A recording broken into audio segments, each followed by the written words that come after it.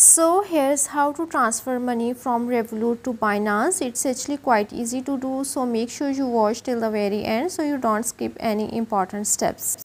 For this, first you will need to click on this share option at the bottom of your menu.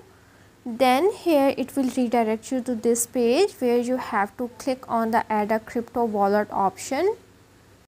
Now here take a look. Once you click on this option, it will redirect you to this page where you have to enter your Binance wallet address, and then you also have to enter the wallet name and click on the continue option.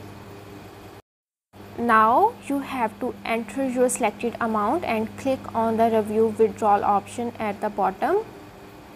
After clicking onto this option, now here at this page click on the send option.